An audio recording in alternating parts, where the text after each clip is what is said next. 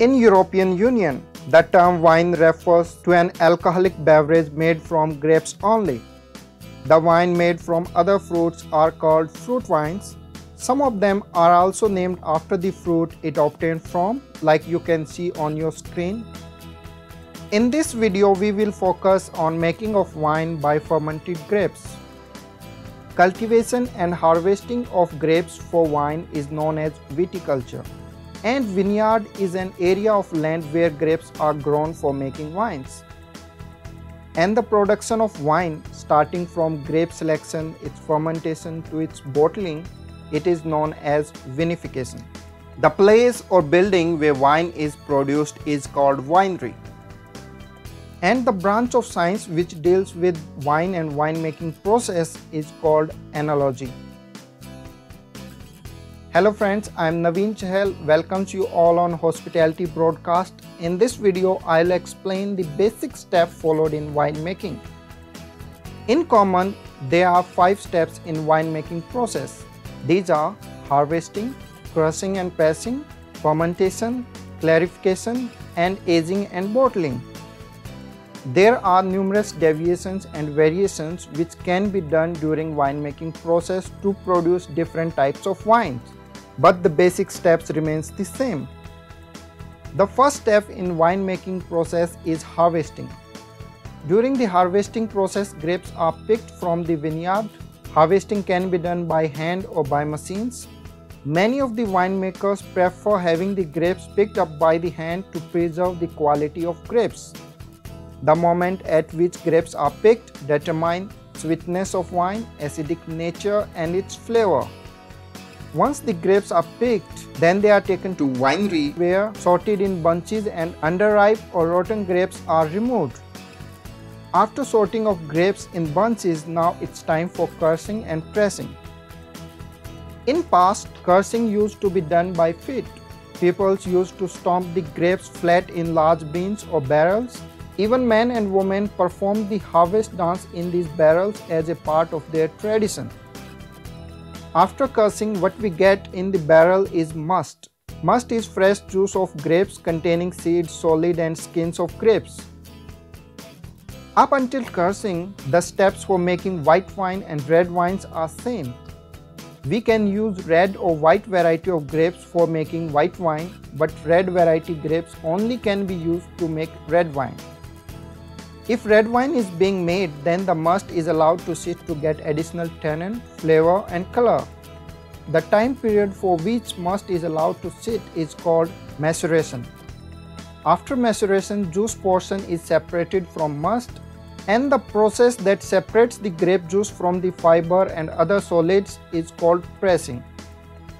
The juice portion separated from must is called free run, and the rest of the remains of must is now called pomash. While making white wine, grape juice portion is quickly separated from the must without giving any maceration time to prevent the tannin and color from leaching in the wine. After crushing, we go directly for pressing. Nowadays, majority of winemakers do crushing and pressing mechanically. Mechanical presses have made the process more sanitary and has also improved the quality and longevity of wine. Sometimes crushing and pressing are done at the same time, mostly in case of white wine where we do not provide any maceration time. And also crushing and pressing can be separated by few hours to days, like in case of red wine where we provide maceration time. It all depends on the style of wine being made. After crushing and pressing, we go for fermentation. In fermentation, action of yeast upon sugar solution break down the sugar into alcohol and carbon dioxide. The carbon dioxide escapes into air and we are left with fermented beverage. The sugar is obtained from grape juices in case of wine. If we left the must or grape juice on its own, the fermentation process starts naturally in 6 to 12 hours with the aid of wild yeast present in the air. Most of the well-established wineries and vineyards prefer natural fermentation, but many also use cultured yeast to control the final outcome and to ensure the consistency of wine. The most commonly used cultured yeast in winemaking is Saccharomyces cerevisiae. The process of fermentation continues until all the sugar is converted into alcohol, which results in dry wine. If sweet wine is to be prepared, winemakers stop the fermenting process in between before all the sugar has been converted into alcohol.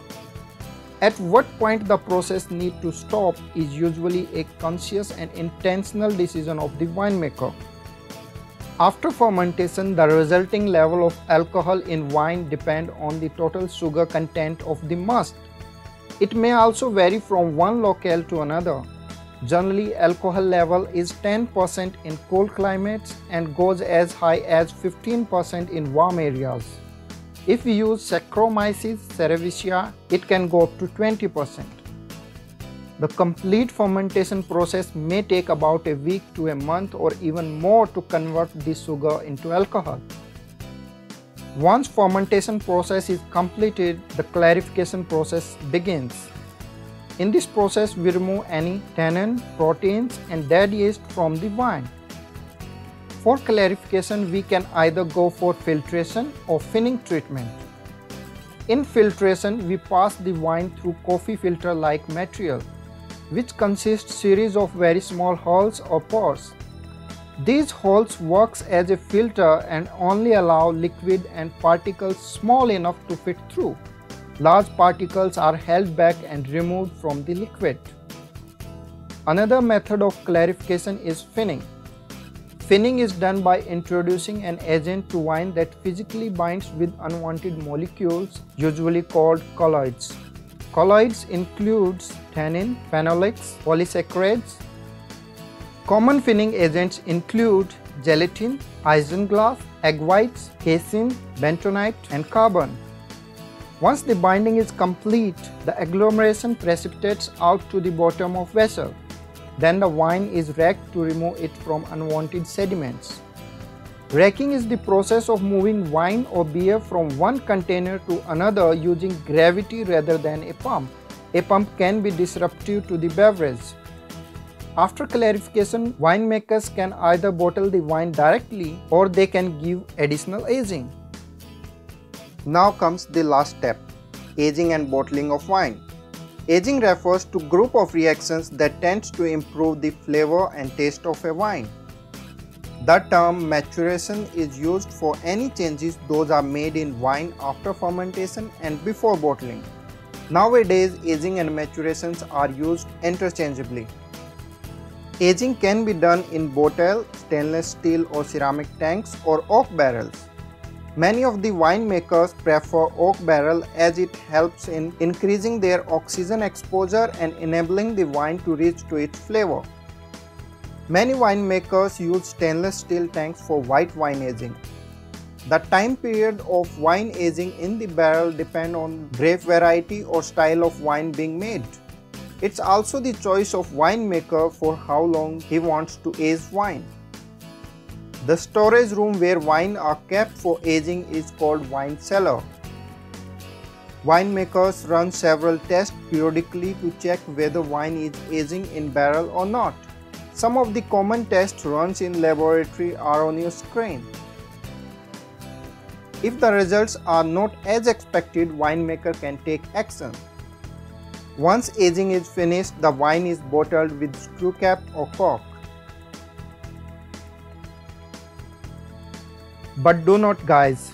There are numerous techniques and choices during the complete winemaking process, so are the end results.